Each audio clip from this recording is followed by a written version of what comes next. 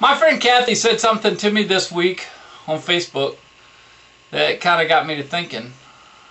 She said that I must have too much time on my hands, or something like that.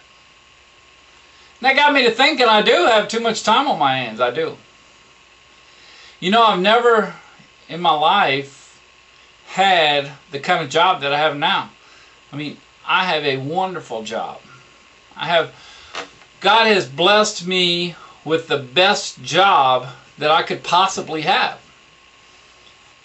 You know, I'm accustomed to working 80 to 100 hours a week. Even when I first came to work for the federal government down in New Orleans, I was working 60 hours a week. And, you know, I find myself up here in Maryland with a 40-hour work week.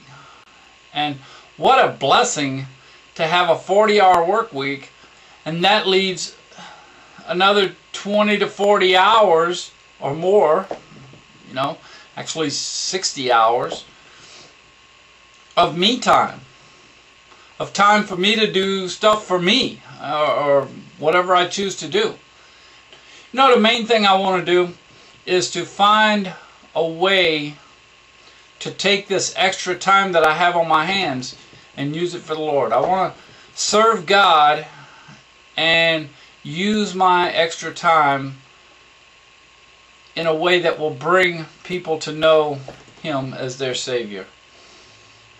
I'm very blessed with having this kind of job, and so I'm wanting to take my extra time and serve Him and glorify His name and bring people to know Him better with my extra time. And so that's what I want to do with my extra time. And if you have any ideas that will help me do that, I welcome them. Thank you. Bye.